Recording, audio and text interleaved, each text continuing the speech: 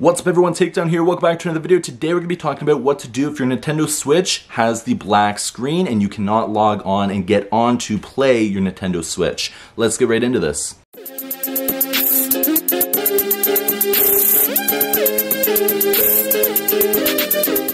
So if you're having the blank screen, or also known as the black screen of death on your Nintendo Switch, the first thing you're going to want to do is a soft reset, which is very easy to do. What you're going to want to do is unplug the power adapter from the console and the outlet. You're going to wait 30 seconds and you're going to reconnect the power adapter and try to turn on your Nintendo Switch. This is basically a soft reset and hopefully it will work for you. The next thing you're going to try is to do a hard reset, which is still easy to do. To do this, you're going to press and hold the power button for 20 seconds. You're going to release the power button and then you're going to press it again and your Nintendo Switch should turn on as normal and you can play it once again without the black screen of death. Now if that didn't work for you, the next thing to try would be a different power adapter for your Nintendo Switch. Hopefully you are using a Nintendo official one and that hopefully will work for you. Now if you are getting a blank screen on your Nintendo Switch with a small battery symbol in the corner, what you're going to want to do is try charging your Nintendo Switch for a couple hours and then try turning it on again and see if the black screen is gone.